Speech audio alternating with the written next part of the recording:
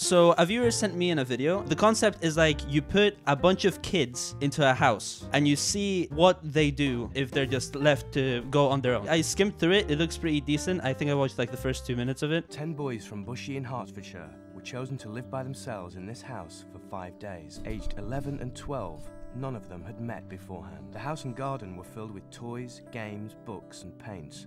The kitchen was stocked with food. Pot noodle, dude. Cameras were put in the bedrooms to monitor the boys at night. And during the day, there was a camera crew in the house. The crew didn't speak to the boys and only intervened for reasons of safety. So at night, no one's there and they could just do anything. Because like I'm guessing the camera guys go back home to sleep during the night. So if they like end up murdering each other during the night or something, who's going to be there? It's 1 minute and 38 seconds in and this video is already flawed. It was when they arrived at 10:30 one Monday morning.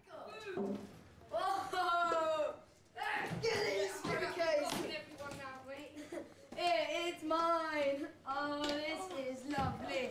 Shit happens. I like this guy's drip. The boys could ring at any time if they needed help.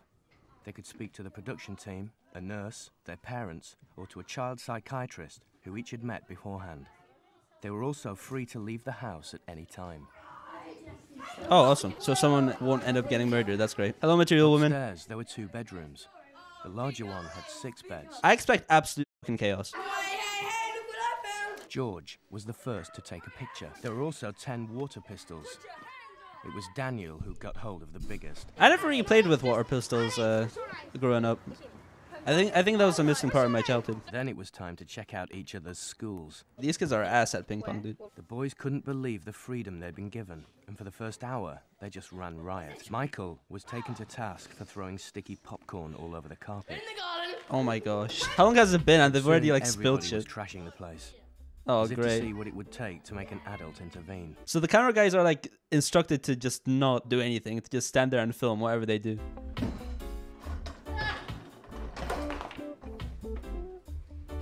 Luke was, Rob was ear. Oh god.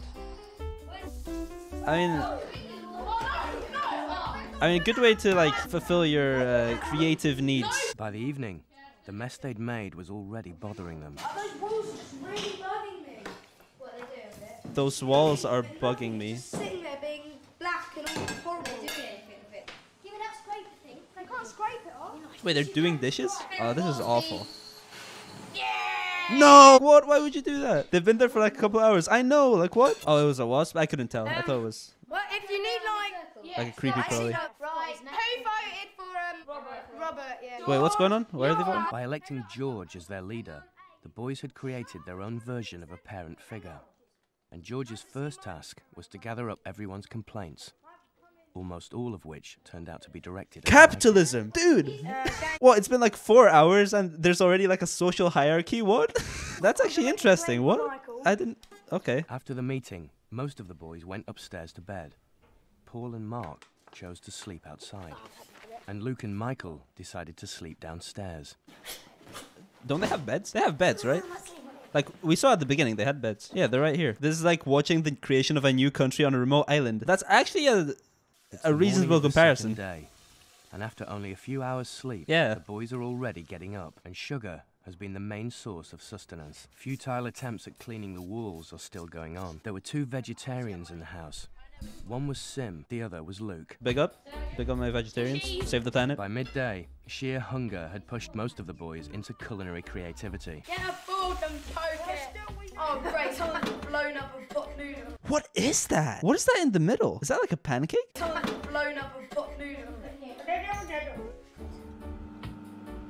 What? Although the boys were getting on well, the big underlying issue was still about who was doing the cleaning. Whoa. Oh, okay. Some people in this house got a problem because they want to avoid doing all the work.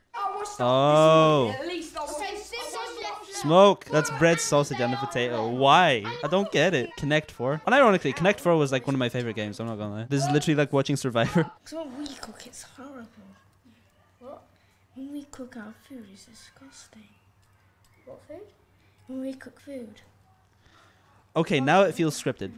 Mine is. He looks so sad. Early in the evening, Michael decided to sleep in the tent with George. But this only made them a sitting target for the rest of the group. Oh no. Hit the tent as much Man, I forgot how being fun 10 was. Like, you could just be a little asshole and you don't get punished for it. Depending on how you're brought up, of course. But By the second evening, several of the boys were saying they were feeling homesick. It was at this point that Sim asked to see his parents. damn. I mean, that makes sense. Sim looked really sad earlier. Sim decided to stay in the house. George, who was still trying to be a leader, came inside to look after him. Do you want to help, Michael? Oh, they're doing a puzzle. Okay. They must be bored out of their minds. Because if I was 10, doing a puzzle would be like last of the things that I would ever do for like pleasure, you know? Bro, some kids that I teach are 6 and have iPhone 14s. What? Also, you're a teacher? That's crazy. This must be very interesting for you then. Can you go inside, please? Do you want to punch? Because you know I mean that. Damn. I'm a teacher and it's super common for little kids to have phone in America. I mean, I guess it would be a UK thing as well, but like it's kind of hard to believe. 6? With their In the own morning, phone. Michael had gone back into Own the phone. house. Yeah, no, I believe you, but no way. You know? What do they even use the phone for? Like games, right? But then just get them an iPhone SE from, you know, like the second generation one. That's a great phone. They watch TikTok and YouTube on it, of course. I mean, it's cool how they're 10 and they know how to make pancakes. I didn't know how to make shit when I was 10. I think they all should just join together and clean the house, because goddamn, Do you think Sim should do there's no saving that poor house. or tonight? I think you should just Do you think they're giving Sim cleaning duties? He's like the nicest one of the lot, and they're like, oh, just get him to clean. Manipulation, dude. Justice for Sim. Disgusting behavior. The boys were now halfway through their stay, and this was the nearest most of them had come to having a wash and changing their clothes. I mean, when you can't get a shower, then. But they do have a shower. So. Some were also beginning to talk openly about how much they were looking forward to going home. Oddly, they seem very bored in general. They're doing puzzles. Luke and Paul, together with Daniel, were emerging as the most assertive boys in the house, and they decided it was time for a communal meal. Nice. I like the table. Smoke alarm went off. Oh, that's why. Okay. Damn, those burgers look good. Oh, okay, they're just making the burgers in the oven. I want to see how these burgers turn out, dude. Pure orange juice. Pure. Pure orange juice. It has to be pure though. What's that even mean? Go away! Stop complaining and go away, you stupid little freak. That's so mean. I didn't even do anything. I mean, that's pretty much what it looks like when I cook for myself, so I can't even criticize. They did a good job. Are they baking the burgers on a muffin tin? Sounds like something I would do as well. Just for Alex. From now on, we're going to call him Alexandra. Yeah. No, we're gonna call him. Nice one. Good one. This is about to get crazy. Holy. Michael had been labelled as troublesome ever since spreading popcorn everywhere on the first day. Whatever he did now, the label stuck. Oh no. Oh no, he's getting hurt. Oh no. He's never getting out of there. Dude, kids have no empathy. They'll just leave him here. Like, I can promise you, they'll just leave him there. Letting him out, George. He's my friend. Let him out. Yeah, let him out. Okay, never mind. The kids have changed. By the evening of the third day, the group had divided into two gangs. The noisier boys in the big bedroom and the quieter boys in the small one. Oh my god, this is like literally watching a country develop. Dude, yeah, they have like, they're like separating themselves into like the quiet ones and the like loud ones. And then eventually from that, there's going to be like a social hierarchy. There already was a social hierarchy because one guy is like, you know, thought to be the leader. This is insane. Wait, so it's nighttime, but there's camera guys there, at least now. Not one survived. That kid was literally breaking a crayon with a stick by hitting it on the floor. Oh, look at the mess. What do they do with the house afterwards? Do they like clean it up or do they demolish it or something? Just demolish the house, dude. It's unsalvageable at this point. By the afternoon, the boys decided they wanted to speak to Dr. Scott, the program's child psychiatrist, about Michael. This kid is so fucking annoying. Please, therapist, fix it. That's hilarious. That's actually In the funny. meeting, the boys initially all turned against Michael, who watched on from his bed. They should vote He to denied boot. he'd been responsible for breaking everything. They should vote to boot Eventually, out Michael. The others agreed they were also to blame.